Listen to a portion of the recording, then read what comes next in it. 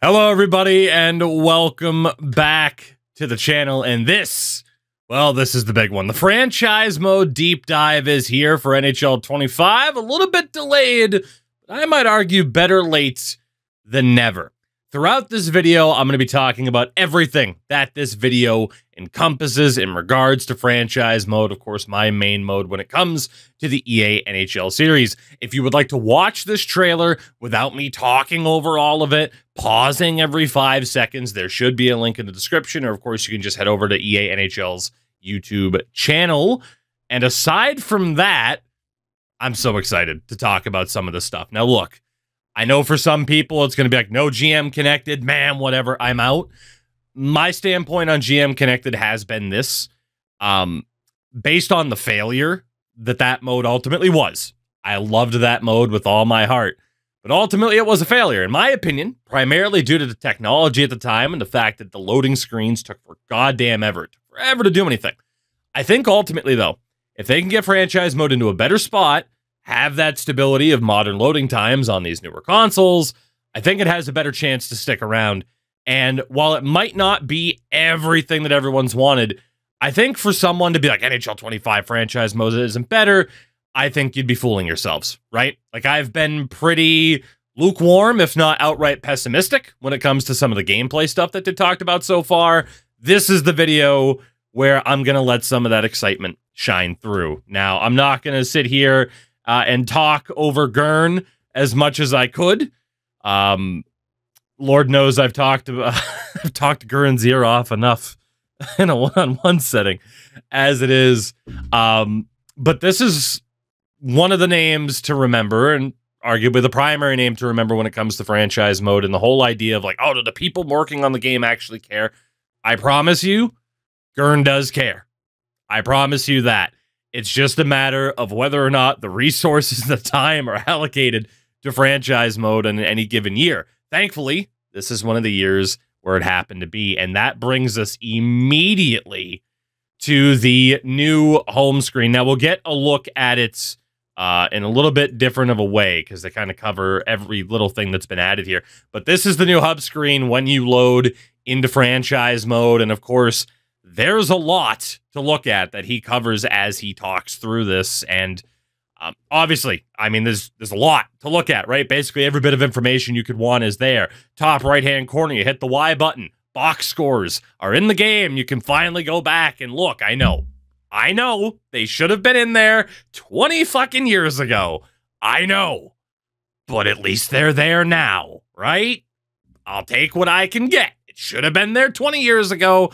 It's here now. You can look at box scores and stuff like that. Of course, on an Xbox controller, it'd be the X button to switch over to the calendar screen. That's all the same. But of course, all the stats that are there, the projected goaltenders, the matchup stats, and of course, it's hidden right now by the webcam. Let me do this. But if you use the triggers, it'll give you different stats, whether it be the leading scorers right now, the top goaltenders, all of the stuff like that you could want.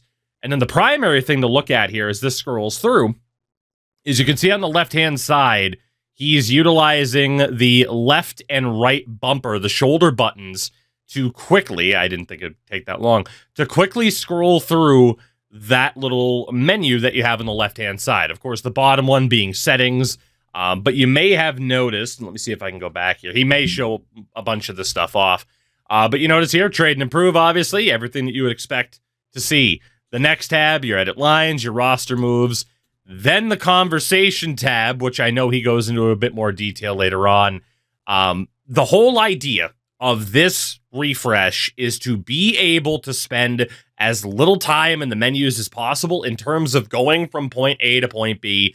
Their target was to set it up as a much more fluid experience to be able to get to where you want to go instead of clicking through 1,000 menus to do something. And even if it was only like 2 or 3 button clicks, oftentimes it could feel like so goddamn many, let's be honest. So again, he goes into further detail about what's there in terms of all of the different quick links that are available. Mentions, of course, the projected goalies, the matchup there, I would imagine, and indeed there, I'll disappear for a second. As you can see, scrolling through the standings individual team leaders. You'll get a league leader tab as well, and of course can click R3 to go to that individual screen on its own, but you get the point leaders. You have the ticker down at the bottom. I think for some, you might find this to be a little bit much to kind of focus on at first. Like, it is a lot of information right up in your face the whole way through. But again, my opinion, it's a hell of a lot better than having to look through things constantly. Again, box scores, you can check any month, you can check any team, any individual game you want to go back and look at the numbers for. You can do just that, which again, should have been in years ago, but thankfully is there now. You see, when you go to an individual player card and look at the stats, you now have the game logs and the split stats to go along with it, so you can see how Pettersson's done in recent games with the game logs. I believe pretty much all the stats are there as well. I don't think anything's missing, and if so, I'm sure they can patch that in. I'm only saying that because I haven't gotten to check it myself yet. But yeah, in terms of the split stats as well, last 10, how he does at home, away, you know, in terms of like, oh, what's the relevance to how he does East versus West? You know, some people are like, whatever. But hey, more information, more stats, never a bad thing. Especially for those who like that extra bit of immersion of like, oh shit, how does Pettersson do in terms of playing against rival teams of the Canucks? Especially too, that factors into the whole grudge match system that they've added in this year as well. But as you can see, that is not the only thing. We finally have award history on player cards. Something that should have been in there 20 years ago. I know. I promise I know. But man, this year, when it comes to franchise mode, it's a lot of stuff like this. It might not be the big wholesale change like a GM Connected would be, but there are just so many. I mean, again, this is a 17, almost 18-minute trailer. There are so many of these little things like this that are just going to add to that a little bit more, as opposed to when you get 5 years into a franchise, like, oh, who won the Calder 6 years ago? You know, it's easy to forget because, of course, they haven't had the full list of awards. But yeah, you get to somebody like Ovi, and of course, he's got the full trophy cabinet at this stage. I didn't put out a video talking about the ratings because you can only bang your head against the wall so many times. In terms of ratings and stuff like that, we'll talk about that. We'll see if I end up doing a custom roster this year. I'm probably going to have to increase my enjoyment with this game, unfortunately.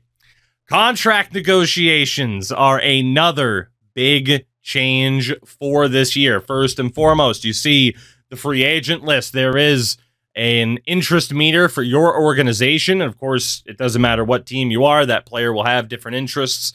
Not to say you couldn't still, with this example, sign Brad Marchand. You're going to have to overpay him to do so, right? As opposed to Matt Duchene, Gustav Nyquist, Leon Draisaitl, which LOL about Leon Draisaitl hitting free agency. But as opposed to that, obviously, the higher the interest, the better it is in terms of your maneuverability when it comes to these negotiations. And that'll bring you to this screen here. And this is essentially the brand new hub that you have when it comes to contract renegotiations. Let's look at all this. First and foremost, the salary of the years. No movement and no trade clauses are in the game. I told you, you might not have a GM Connected, but we are finally getting things that we have asked for a really long time. And in the case of no movements and no trades, if you guys have been around on this channel for a while, you know I've done series where I've, had to implement them through freaking wheel spins and stuff like that. Now we just outright have them in the game. And again, it can be for essentially any of the number of years, right? Like you can have it so it's not a full no movement clause the whole way through. You can have it on a split no trade, stuff like that, right? And of course, he'll talk about that throughout the video as well. Sometimes, of course, you see there next to the webcam, there'll be player requests. You can end up making promises as well to the individual player that you'll look to keep in terms of where they might play and everything like that. So another gigantic set of changes just in terms of the interest. There you see there, player request wants to be on that first power play unit. You can agree to that or not. And of course, that can end up changing the interest. But Again, no movement clauses, no trade clauses, modified no trade clauses, no movement plus no trade clauses. And along, they'll talk about it, or, Gurren will talk about it in a little bit. And again, trade protection percentage to decide how many teams are on the no trade clause, which is awesome. And of course, in future negotiations, you can go to a player and say, hey, we want you to waive that no movement clause. Sometimes they will, sometimes they won't. And that's another really, really nice feature added to the game this year. Just that much more immersion, that much more realism brought into NHL 25 compared to what we had in 24. Now, you can also go this way. Before going to the contract offer screen, you can negotiate with said player. They have really worked on establishing and fleshing out this conversation system, which has certainly had some flaws in the past couple of years. But again, you see here negotiating with Sam Bennett and the options that the teams have, inquiring about other offers that are on the table, what he's going to want for the contract, what he wants from the organization standpoint, and this can get you a better idea of not only what the player wants, but if you're successful, all of a sudden his interest is going to go up that much more, and then you might have a better shot at landing that player. So again, instead of just being like, oh, okay, here's this guy on the free agent list, let me just sign him, whatever, there's a lot more give and take to it. Some people might not like that there's more effort involved. I mean, you can still get away with just offering contracts and seeing what happens, but if you want that extra level of depth, it is there now at this point in time with NHL 25. But again, you see like the persuasion success and how that's going to, again, benefit the interest that he might have in signing with your team. It's just a really freaking good change, man. That's all I can say. It is just a really, really good change. And again, he'll say, hey, here's the, amount of years I'm looking at. And you can see as I've clicked throughout the video how much the interest has gone up in, Sam Bennett's case in signing with your team. So all in all, you can eventually come down to, hey, these are the terms. And then you can go to the negotiating screen. It'll carry those terms over, and then you're good to go, right? You can just handle things there instead of having to be like, okay, I offered him this and this. All that information will carry over to that next screen. And again, based off of the conversation, stuff like that, you're like, oh, shit, offer an extra $1.5 million. I mean, there's a lot of different ways that those conversations can go. Again, based off of where your team is at that given time, what the player's interested in. There's a lot to it. As well, you can table the contract offer essentially to say, like, hey, and here, actually, I'll just let it, I'll let Gurren explain that aspect. So if you think you've negotiated a deal with the player to the sense, but you want to try out and sign another player just in case, you can table the deal. There's a risk to this, obviously. If another team steps in and offers a contract to them, they may get taken and may sign with another team. So it's kind of a risk reward on your aspect of it too, whether or not you're willing to take that chance. So in this case, Sam Bennett accepts your offer because it was so good. Sweet music, though, Sweet music. But yeah, it was just easier at that point to let Sam Bennett's negotiation status be explained there by Gurren. But we get to this next little part after the fact. And again, this would be an example of like what the trade screen would look like. You can see and sort by who has a clause, what that clause is, and whether or not, again, you'll have easy negotiations with said players. Again, when you look at the player cards, not only do we have all the same information that we used to have, but again, with any player, you can see who's there. You can see who is on the tradable teams list as well.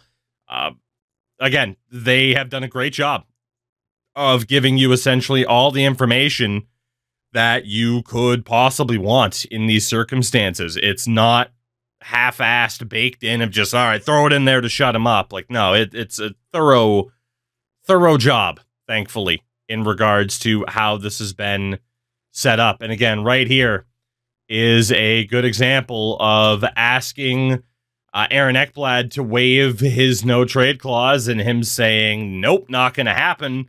And all of a sudden he's not as happy with management, right? Which again can happen. Hey, imagine Jeremy Swayman as a Boston Bruin. Don, give him the money. Go ahead, Don. You traded Linus Ullmark before signing Jeremy Swayman, Don. Give him the money. Do it. Anyway, of course, with the conversation system as well, you saw that in that second tab. Not only, of course, can you talk to a head coach and have different kind of responses going on there, you can talk to players and give them goals for the season that, as you can see there, can improve attributes, can improve their potential, can help them develop or improve abilities, X factors, all of that stuff as well. Again, not something you absolutely have to do, but something that if you want that little bit of extra depth, it is there. There's also, of course, you know, some on-ice play conversations, the clause in the contract, a lot of different things, of course, you can talk about. You know, in this example, it's, hey, in terms of the teams that you'd be willing to be traded to and stuff like that with no movement clauses. I mean, again, there were no trade clauses in that example.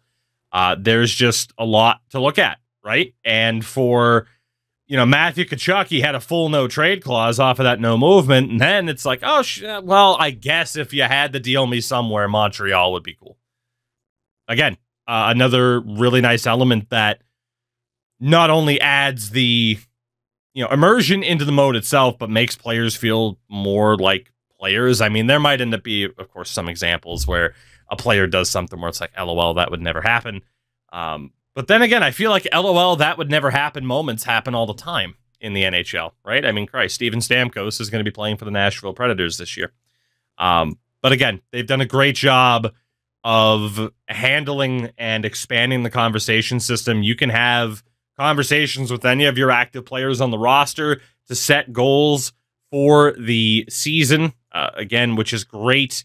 Not only that, you know, you talked about the goals for the season. There's, and of course, long-term and short-term goals as well, which is really nice. And of course, those will have different impacts on the players should they fail or succeed. But again, right here, right? The idea of, hey, let's give Kevin Korchinski a challenge that might just result in him going X Factor. I'll be intrigued to see how powerful this could be, right? Because I think in terms of career modes and player development, some people aren't a big fan of Madden's system and the way that you can kind of level people up very quickly. In FC, it's the same thing in career mode, how quickly in the past, it might not be that way for 25 anymore, fingers crossed, but how quickly you could get people to 5-star skills, 5-star weak foot, and everything like that. It is going to take some proper balancing, and hopefully we are close to, if not already there. But case in point here, for Korchinski, hey, you get 20 goals, you're getting a boost to your wrist shot and slap shot accuracy. You also have the ability, I'm not sure if they're going to show it here, but you can see assists plus minus was there, block shots to try and improve certain other attributes. I'm not sure if it's going to show it. It will show you, of course, what goals you have on a player when you look at their player card as well. I'm hoping he shows an example here of, okay, he is going to on-ice play, which is very, very good. Ah, there we go. That's what I was hoping to see. You now have the ability to talk to a player and say, hey, I'm looking at your stats. You're not, or your attributes, you're clearly not a sniper. You're more of a two-way forward. We would like you to play like a two-way forward. And of course, the player can be like, nah, I'm not going to do that. In which case, well, having a sniper that plays like a two-way, what's the point? Maybe you think about moving on from that player. You now have a little bit more control over, especially to the players that you draft, right? And those younger players that are still a bit moldable, you have that ability to say, hey, we want you to play like this, or hey, we want you to try playing center, which again is stuff we've been asking for. I get that in the past, we had the ability to just edit players and change them to what we wanted them to be, and then they took that away. So this could be viewed as like, oh, they're just adding this back in, but with a hurdle. I get that side of the argument. My only issue with this, for example, is if someone's player type or position is just off, like wildly off by default from EA's rosters. But we will, of course, have created rosters this year. So there is that element to it. But again, it's a nice change. I totally get that side of things, though. If someone's like, well, what the hell? We had full control of this earlier, and now it's hidden into a conversation system. Totally understand if that's your viewpoint. For me, at least, this is there, though, right? I would rather have this than the total lack of control in, that we had in NHL 24. So another pretty big positive for me. Anything that gives you more control over player development, to me, is going to be viewed as a positive thing. You see an example here of talking to the coach as well, being able to set a goal for the season, being able to set a goal for the preseason, in terms of, hey, what are we looking to improve amongst the team? Do we want to focus on our conditioning, on our strength, on our skills across a team basis? Do we want to make sure that our power player PK is on point? Do we want to be goalie focused? Like, a lot of that is really, really nice. And then again, you get to talk to him about the coaching style, his preferred lines, stuff like that. There's just a lot there to try and flesh this out, the mode in general, the conversation system, to replicate things a little bit better as you would actually see it, to have every individual coach, every individual player actually feel like they are their own person, essentially. I don't know if he'll get to it here either. What is worth talking about as well is that there are off-season training plans that are there as well. So heading into an off-season, you could go to, Dakota Joshua and say, hey, we want you to improve your skating a little bit. Or, hey, we want you to improve your defense. Try working on that this off-season. So especially, too, if you have one of those players where it's like, okay, do you want people to be more well-rounded, or do you want Brock Boeser to just be like, dude, I want you to have the best shot in the league, work specifically on that? You could have your entire team just continually work on their skating to improve that. When it comes to community requests, this is a big one. I talked about roster editing, and it's finally back. The ability to move draft picks when roster editing, meaning you are no longer going to have to choose between a custom roster file that you really like and the more up-to-date file that is out there provided by EA with draft pick movement. This is gigantic. Unfortunately, here's probably the bigger downside for me, even above like a GM connected. Roster sharing is not cross-platform this year. I do know, and people will be like, oh, whatever, they could have gotten, blah, blah, blah. I do know that it's on the list, and it's high up on the list of things that they are looking to do. I have talked about it in the past when it comes to this game and its developmental cycle, because, again, I have been able to see kind of firsthand how they do things. Essentially, it is this. We have a team this big, Madden or frickin' FC will have teams that big. We have a team this big. We have this much time to add in this much that we want to get to and that people want us to get to.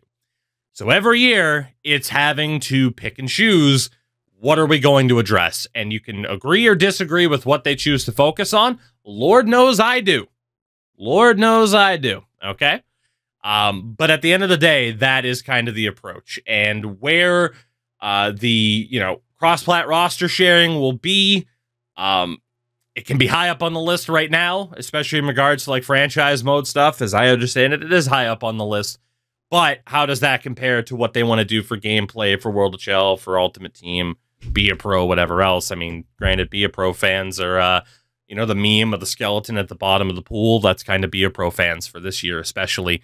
But again, being able to move draft picks is a big change. They've also changed some stuff in regards to the draft and just, the generated prospects. A lot of, kind of tweaks that they do every year in regards to, the AI balancing the teams and stuff like that, and drafting, and a lot of, changes that you would expect. But again, big things this year: an expanded conversation system, no trades, no movements. I mean, there is a lot here. It is a 17-minute video for a reason. And for me, yeah, I'm excited, right? Like NHL 24 was a bit of a rough year. It's probably my least played NHL ever, maybe.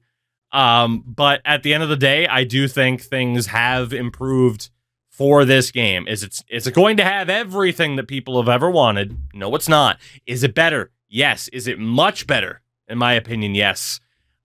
But we'll see if that ages well, right? Because you never know. The game could come out at launch, and all of a sudden it's like, oh shit, we didn't see this, we didn't see that, and then it takes them freaking 2 months to get things back into order. But again, in terms of, hey, live soon, sweet.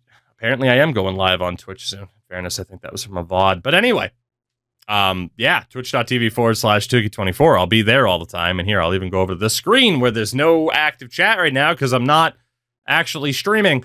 But at the end of the day, I think it is a much better game in terms of pre-ordering. Again, if you're not a big Ultimate Team player or something like that, you probably don't need to and can wait until October 4th.